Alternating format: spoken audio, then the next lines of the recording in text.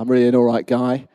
My talk is called A Hacker's Guide to Satellites. And by that, I don't mean somebody who wants to SSH into a satellite to take control to plant a virus on it. I mean how to use satellites put into orbit by people like you and me for the use of you and me.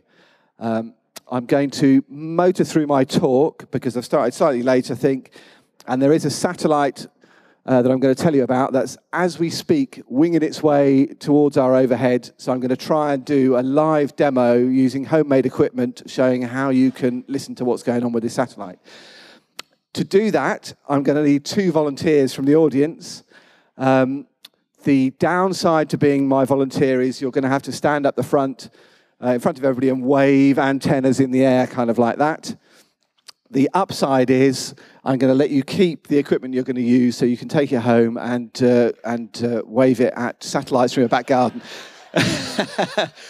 It's before you volunteer, it's like homemade equipment that looks like this, made out of brass and drain pipes. I shall be using the shop-bought equipment that looks like this. And we'll see who wins. So I've never given this talk before, or indeed used PowerPoint in anger before, so excuse me if it all goes wrong.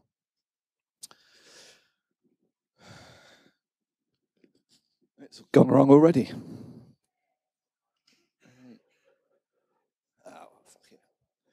Okay, the space race began in earnest in, it says here, 1957, when the Soviet Union, as it was then, launched Sputnik 1.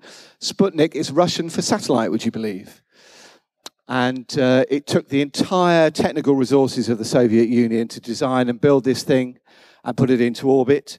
It lasted, I think, 21 days before the batteries died, and then it was up for about a month before it finally fell back into the Earth's atmosphere and burned up.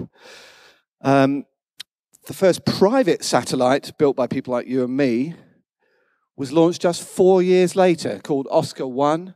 All privately built satellites that make it into orbit and start functioning are given an Oscar number, and this was the Oscar 1. It was built by amateur radio enthusiasts in America, cost a few $100s, and in fact it was built out of parts sourced from Radio Shack, of all places. What they did was they bought the components they would need in bulk. They tested each one individually to see which was the best and sent the rest back and claimed a refund. And that, ladies and gentlemen, is amateur radio.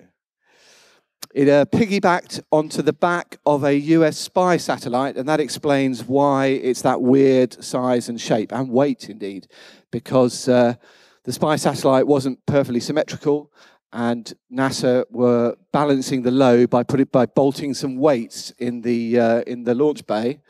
And so the amateur radio enthusiasts found out about this and said, well, if we give you something the same size and shape and the same weight, can we put our satellite on board? And they said yes. And that's pretty much the way that amateur satellites have been launched ever since, piggybacking onto the back of other launches. This $100 satellite also transmitted for 20-odd days, 22 days, before it finally fell back to Earth again. And that was just 4 years after a superpower with their entire resources launched a satellite. Amateur enthusiasts managed to do exactly the same thing with pretty much the same results. So it's quite impressive. This is the state of play at the moment. There's been nearly 90, I think, odd amateur satellites gone into orbit. These are the ones that are up there as of a couple of days ago. This table comes from AMSAT, who are the organization that helps design and build these things. And anyone who's interested could join AMSAT and help design and build satellites. There's 26 operational at the moment, 28 if you count the 2 experiments on board the International Space Station, which I do. And in fact, all of the astronauts aboard the space station are qualified amateur radio enthusiasts. The idea being that on their time off, they can just grab one of the transceivers and have a chat to people on Earth. Yeah, it kind of happens sometimes. Though, in fact, Tim Peake was very, very good at this and did a lot of talking to school children. And so the equipment was actually put to good use. When people aren't chatting on it, which is most of the time, they tend to send back pictures of what's going on the space station or use it as a satellite repeater, of which I will come to very shortly. So the satellite that I'm waiting for, and will be here in about 12 minutes, is Saudi Oscar 50. I said that amateur satellites have an Oscar number. This is Oscar 50. Would normally be called Sierra Oscar 50, but it was built in Saudi Arabia, so it was called Saudi Oscar 50. It's the one on the left, by the way. You can just see it says Saudi Sat-1C above it. There are plenty of pictures circulating on the internet of things that purport to be Saudi Oscar 50, but they're not. That is Saudi Oscar 50. It's about 10 centimetre cube, maybe 20 centimetres long. It was launched in 2002, which makes it very old in satellite terms. Most things that were built and launched in 2002 are no longer working. This is going strong. It's an astonishing piece of engineering. It was built by the big technology institute in Saudi Arabia, the name of which is on there, King Abdulaziz City for Science and Technology. It's in low Earth orbit. That's actually in the last vestiges of the upper atmosphere. In fact, where there is some remnants of the atmosphere left, but there's so few molecules that there's no actual pressure. The molecules are just in orbit around the Earth. It's worth studying it, a place worth studying itself. It travels at about 25,000 miles an hour and orbits the Earth about 15 times a day. So it passes, on average, overhead the UK maybe 4 or 5 times every day, or 4 or 5 usable passes, let's say, that are high up enough in the sky to mean you can actually contact it. Now, on board, there is a satellite repeater. I was talking about those earlier. This is the classic explanation of a repeater, of which there are a lot of terrestrial ones. In fact, there's about 500 in the UK alone of repeaters which just carry voice, and lots more of repeaters that do other things. The classic idea of a repeater is you have a man in a car, a man in another car, and a mountain in between them, because that happens a lot, right? So they can't talk to each other. Their communication is frustrated. They're not unable to tell each other what the weather's like and what equipment they're using. So we put a repeater on the mountain, and lo and behold, car A can talk to car B. The reality is, of course, if you put the repeater on a mountain, it can not just talk to car B, it can talk to the whole area around both the cars. So you would tend to put a repeater in a high point, say in a city, on a mast, or on top of a football stadium, some of them are located, and anyone in the city who has the right equipment can talk to anyone else. It doesn't feed back because you input to it and output from it on different frequencies. So you have to have a radio that can cope with that frequency switching. And in fact, pretty much every handheld radio sold today does have that kind of functionality. So that is a terrestrial repeater, of which I say there are an awful lot. Let me just check if the satellite's overhead. No, we're good. The footprint of a satellite like that would cover a largish city. In London, there are multiples. A largest city could get away with 1 or 2. However, if you put it on a satellite, you're talking a whole different size of footprint. So this is the one we're going to talk to. Well, we're not going to talk to it. We're going to listen to it today. Hopefully. Why on earth did I volunteer to do a live demonstration with homemade equipment? I have absolutely no idea. However, Saudi Oscar 50, it is nearly between 700 and 800 kilometers away. So you can speak to it using small handheld radios, and it retransmits back over an area the size of a continent. So this is the footprint of it when it's sitting over the Mediterranean. As you can see, it covers most of Northern Europe, a lot of North Africa, as far east as Ukraine, some Baltic states, and as far west as out into the Atlantic.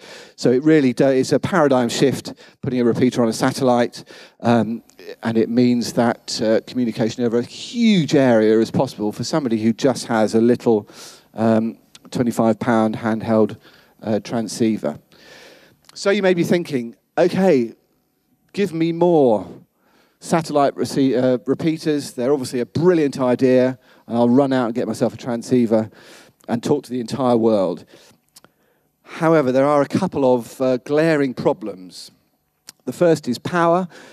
As I mentioned before, Saudi Oscar 50 is a 10 centimeter cube, and that means the solar arrays that power it are also 10 centimeter squares. Very, very low power available, so the transmitter on board, the downlink transmitter, has about 1/4 of a watt. That's about as much as your mobile phone, actually not in low power mode, in high power mode.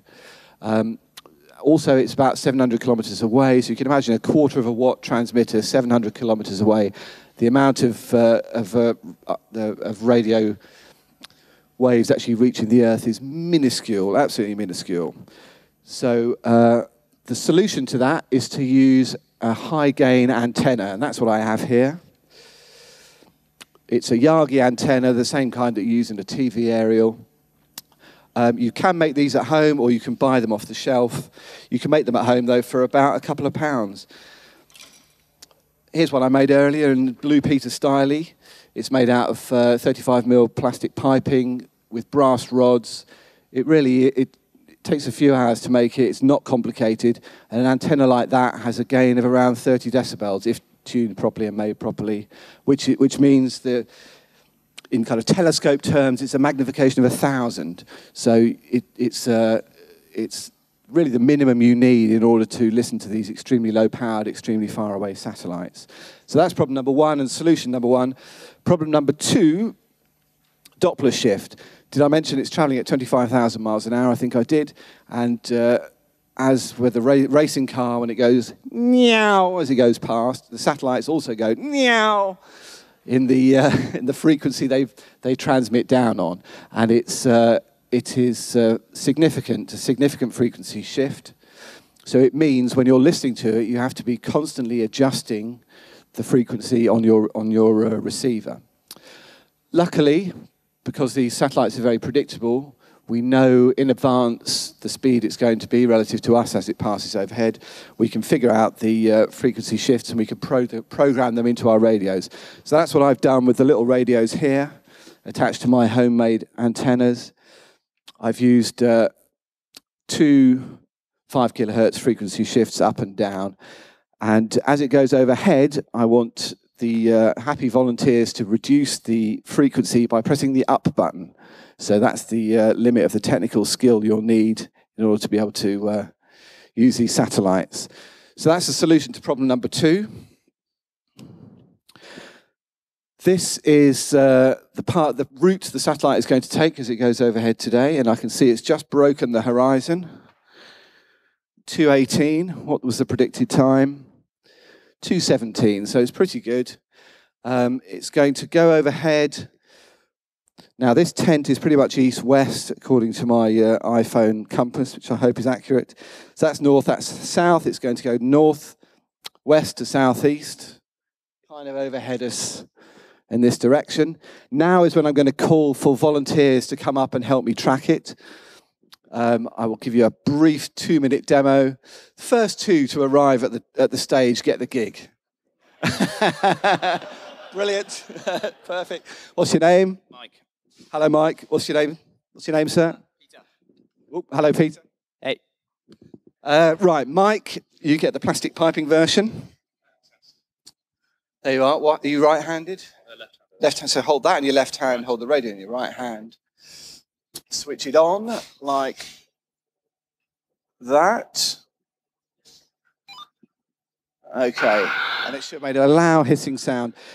Hissing is one of the problems of low power work, because you hold that. You're right-handed, so hold the antenna in your right hand, hold the radio in your left hand, and it switches on like that.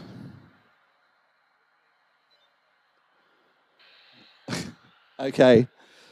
Because the signals are such low power, ordinarily radios turn the speaker off when they don't receive a very strong signal. If we let them do that, we'll never hear anything.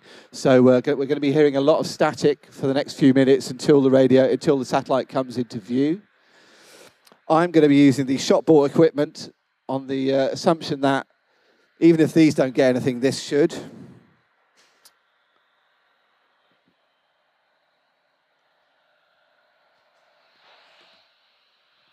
Now, the satellite's spinning in orbit, so we may have to, we're not sure of the orientation of the antenna, so we may have to change the orientation of our antennas as we point. And we're not expecting to hear much until the satellite gets to about 30 degrees in the sky, which it is now.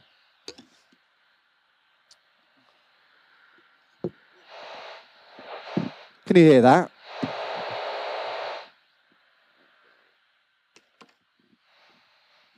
So we're currently on 436.805. Is that right for you? Is that right for you? The on there should be 436.805. Is that right? So as it goes overhead, when I tell you to, if you press that up arrow key there, don't do it now. So where are we? Come on, satellite.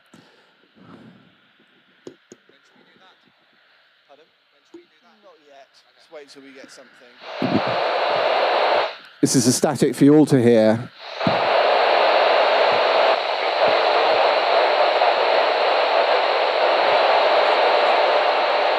Can you hear that? We're just hearing the first signs of life from the satellite. What we're listening to is radio amateurs transmitting up, trying to make contacts elsewhere on the footprint of the satellite. So they'll generally be very short. Good. Very short, giving their call sign and their location or some other short bit of information.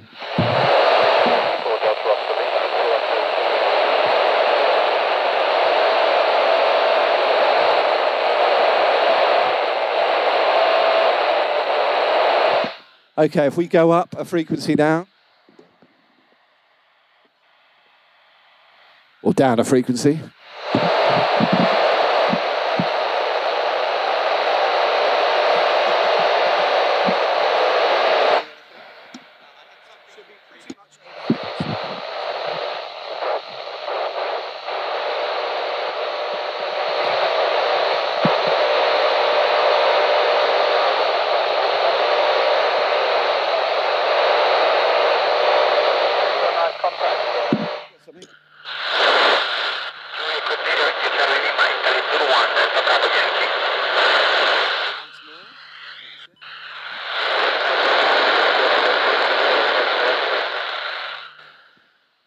So it's now just gone through the overhead, actually, so we should be pointing a little bit over here.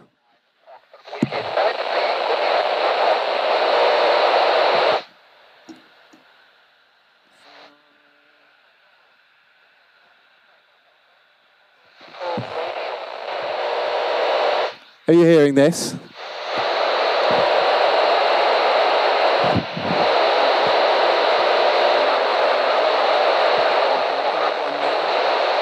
So now the satellite's moving away from us. We need to go beyond the nominal frequency now. So 436.790. Yeah, pointing in this direction now because it's gone overhead. Yeah.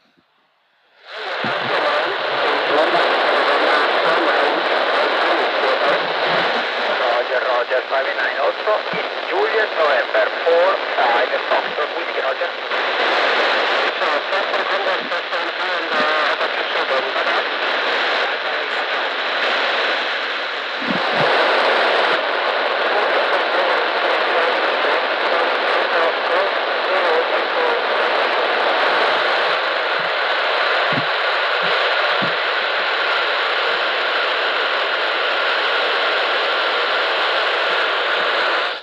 So we're now at the kind of 30-degree mark, at which point we probably expect to lose it with this kind of basic equipment.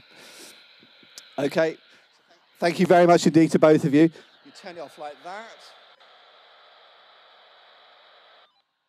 There we are. Press and hold the power. Brilliant. And could you give my two fantastic volunteers a round of applause? Thank you very much. You can take this with you and practice at home. Yeah, you keep it all. Okay. Thank you very much. So that is the reality of satellite communications. We've really no idea how good you're going to get on the day, how much you're going to be able to hear. It wasn't a completely overhead pass. Had it passed overhead at 90 degrees, I think we'd have probably had a fairly good signal. It passed over at about 60 degrees. So I think we did fairly well. And actually, the home-built, I don't want to brag, but the home-built equipment did better than the commercially bought equipment. So there, I'm available for parties, bar mitzvahs. I have 5 minutes left, so just enough time to say thank you very much indeed for giving up your lunch hour to come and hear my talk. I hope that's inspired you to get involved. There are actually 2 amateur camps here. One is over in that far corner.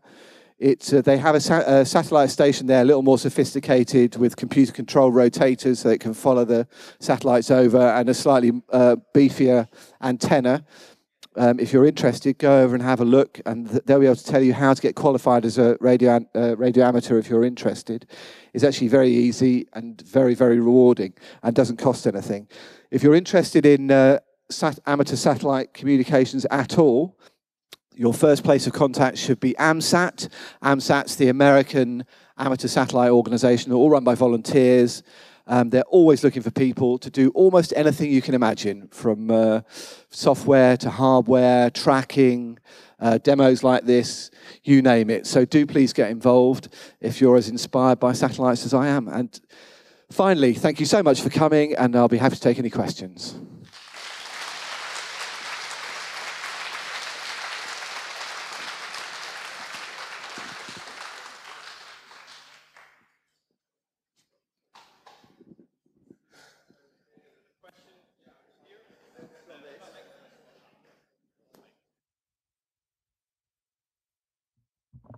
Here. Hello. Hey, what kind of radio are you using? Is it something that can be accessed with like software-defined radio, or do you need some like big hardware stuff? I'm using incredibly cheap scanners bought from Amazon by a company makes them called Uniden. In fact, when I say incredibly cheap, they're about 50 quid each. If you were to buy something that amateur radio enthusiasts would use for 50 quid, it gets you a full function transceiver with loads and loads of features on. So actually it's not terribly good value. But any handheld FM radio that's capable of being pre-programmed with a few UHF frequencies will do. You don't need any special equipment at all. Just to get the Saudi Oscar 50 and the voice satellites. If you want to, there are a lot of other experiments going on these satellites, and most of them have some kind of telemetry in the downlink. And if you want to decode that and get involved on that side, then a better radio would certainly help. But you can do what we did today with some plastic pipe and a 50 quid radio. The guy over there. It's not going to be when's your next album out, is it? No. I was just wondering, are there any amateur satellites going up into geostationary so you don't have to wait for their passes? There are. There's talk of it. There's nothing at the moment, but... oh, is there? Ah, in that case, go and see that man. There is. Ah, okay, yes, that's what I thought. First quarter of next year. So it is the next step. Geostationary orbits are a long, long way away, much, much further than low Earth orbit. So there's a whole different set of challenges involved in making satellites that do that. But yes, and that will be an exciting time.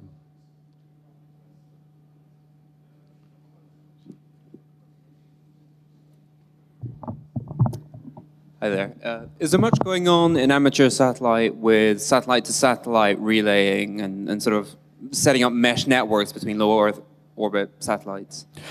Yes, it's been done on an experimental basis. There's been some satellite-to-satellite communication. There aren't enough satellites of the same mode to make that worthwhile. So there's no chance yet of having a permanent, Iridium-style satellite phone network up there. It costs. These days, satellites are a commodity item. You can buy most of the equipment off the shelf. For about £30,000, you can get yourself a basic satellite with a transmitter on, with a board where you can build your own electronics on alongside the pre-built computer. So it's actually a much easier thing to do now. The launch is still the expensive part. Launches typically cost around the $100,000 mark, but but still they're few and far between. You have to piggyback on the back of some other satellite mission. So while satellites are getting cheaper, there's still no realistic prospect of getting hundreds of satellites in orbit that you would need in order to do a permanent coverage. Good question, though. That's it. Thank you very much indeed.